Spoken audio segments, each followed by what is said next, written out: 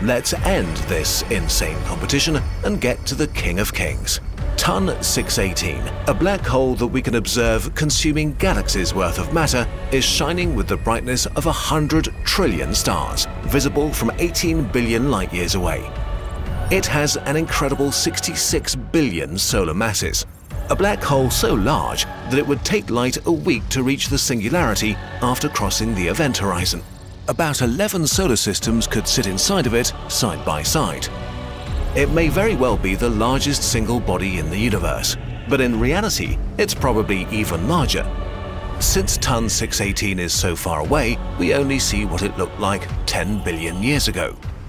In any case, black holes are scary and mysterious and gigantic.